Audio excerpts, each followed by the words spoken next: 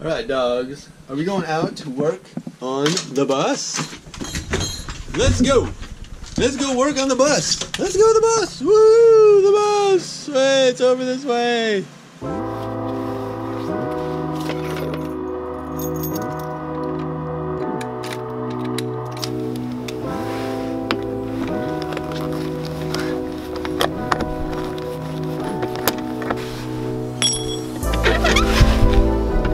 There comes a time in a prison bus owner's life when the old, rusted, wiggly, and nasty lock on the front door just has got to go. Melissa was nice enough to get me a beefy new set of hasps and locks, and I was eager to get them installed. Now, drilling this first hole for the new lock kind of sent me back to the dozens of other holes I've drilled in this old bus.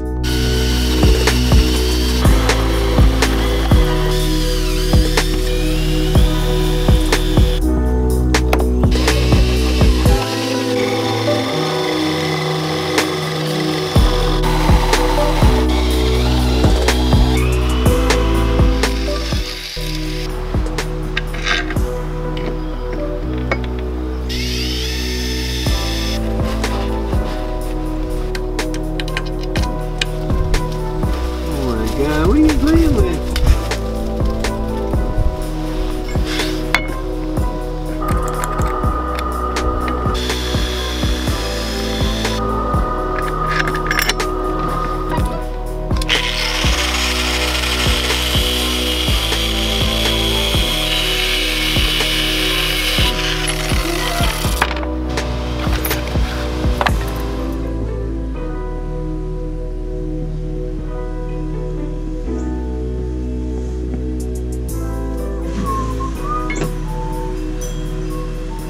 And the back door got the other matching hasp that's keyed to the same key as the one up front.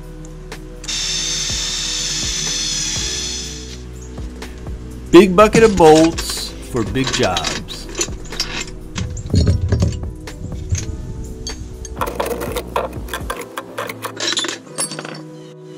That's it. That's it.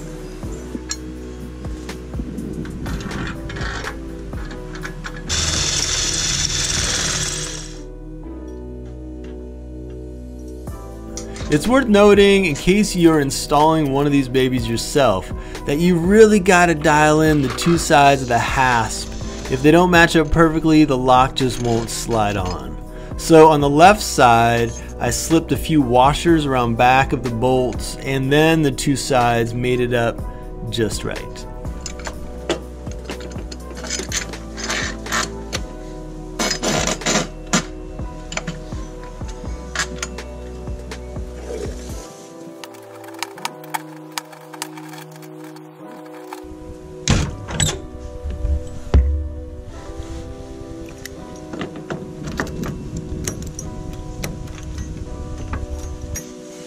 Out of the box, the locks were a little bit sticky with the key not coming out perfectly, so I lubed them both up with some graphite powder, ran the keys through them a million times, and both locks loosened up nicely. Graphite powder for locks because it doesn't gum up.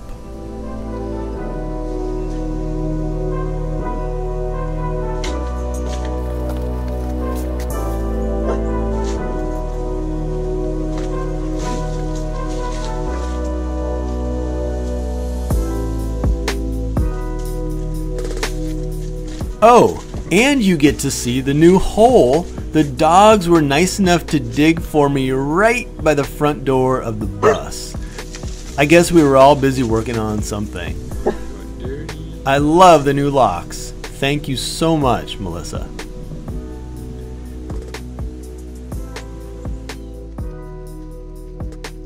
Big day. I finally realized that I'm done with the back stairs I've been using all this time to get in and out of the back of the bus. The stairs were on long-term loan from my neighbor Jeff and were probably the most useful thing I had on hand for the entire build. They were just perfect, and I'm kind of sad to see them go.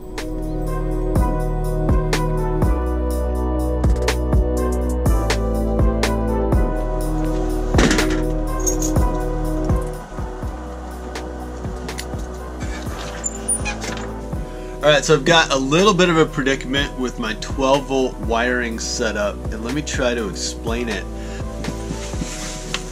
Alright, so when I set it up, I set up 4 12-volt circuits, and you can see I've got 3 hooked up right now. 1, 2, 3 on these different fuses. 1, 2, 3 white, return wires. 1, 2, 3 red hot wires. Dude, but there are 4 circuits, so basically what happened is that somewhere in my conduit, remember I ran all this conduit, I've got 3 12-volt circuits coming out, but this guy is supposed to have two circuits coming out. So it's got one, there's another one somewhere buried back in that tube. So what does that mean in the bus? Well, currently I've got my LED lights over here, which are working pretty good, and I've got LEDs in the back, in the bed area, and this is a nice setup back here. So I've got LEDs in the back, LEDs in the front.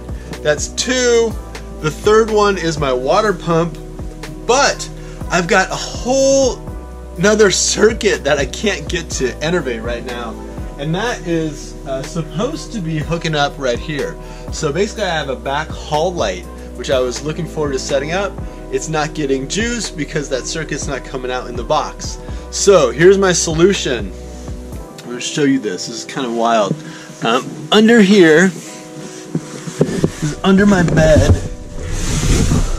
So basically my theory is that this 12-volt run right here is the one that at some point early on in the build I kind of tugged on it and pulled it out of the conduit. So I think what I'm going to do is cut it at a place where I can splice it, and I think it's going to be over here. I think I'm going to cut it right over here, and then I'll have this loose and I can run it back down through the conduit, and hopefully it'll pop out on the other side. Then if that happens, I can add a little bit of wire here, and this is an okay place to put a junction box, and I will connect that wire back together and we should be alright.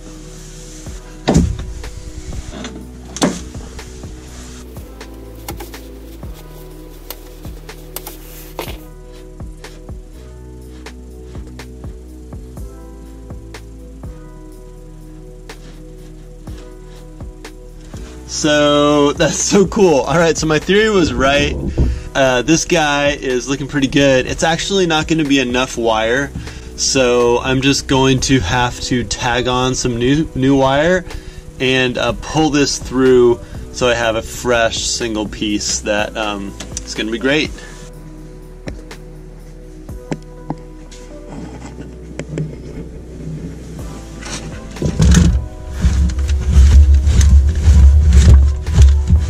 See if I can pull them both through here.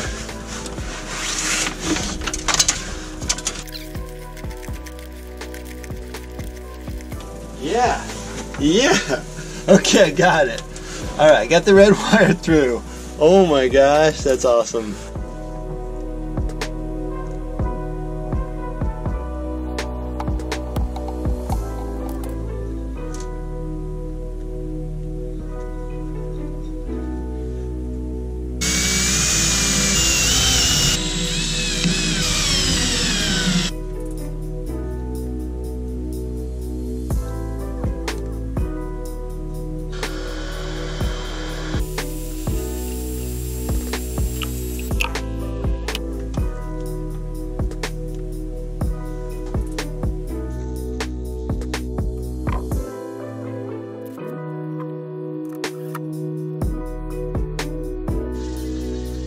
Alright, now as I install this hall light, I gotta say that Melissa, my style advisor, thinks it ended up looking a little bit ghetto. Okay, she didn't say ghetto, she said it looked unfinished in the end or something like that.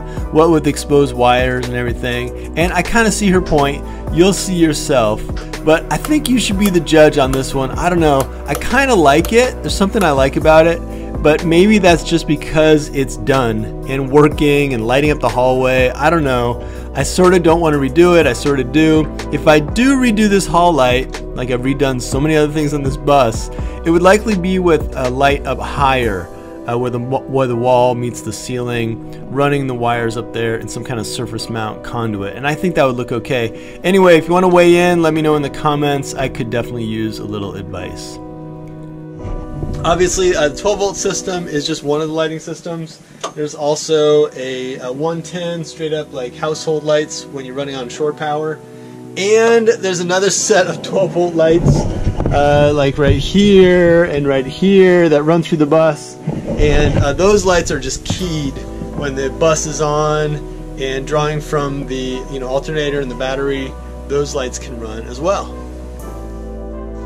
Thanks for checking out my updates to the prison bus. In my next video, you're going to see me welding up a killer rack for these propane tanks.